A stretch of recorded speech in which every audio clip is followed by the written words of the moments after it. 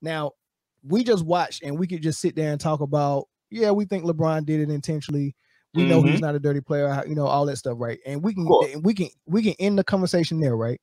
But Stephen A, being the drama queen that he is, knows how to get clicks and knows how to hit headlines.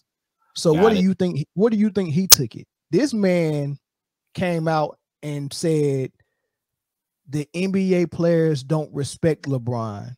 No one would have won at Kobe or Michael Jordan the way Isaiah Stewart did. And here's the response from yeah. Hey, I loved it. Here's the response from JJ Redick. There's a lot to unpack there. Go ahead, man. There's a lot to unpack there. That's why you're here. First of all, two of the guys you brought up in that conversation. Yes. Kobe. Yeah. Got two-piece by Chris Childs. Yes, Chris Childs. Michael Jordan got the hell beat out of him for years by the Detroit Pistons. So they challenged him physically. To say that LeBron, who's won 4 championships, multiple league MVPs, made the finals 8 straight years, right? To say he's not feared by players? Not feared.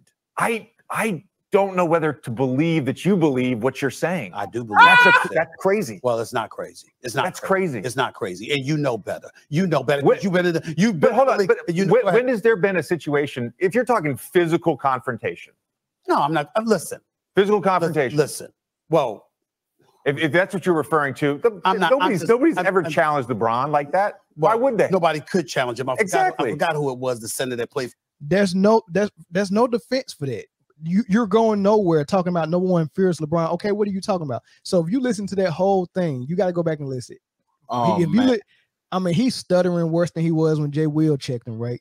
But first of all, you explained that no one did Kobe and Mike like that because they feared Mike. All right, and he just told you what Chris Childs two-pieced him quick. Anybody fear? You know, Xavier McDaniel, Reggie Miller, done choked out Michael.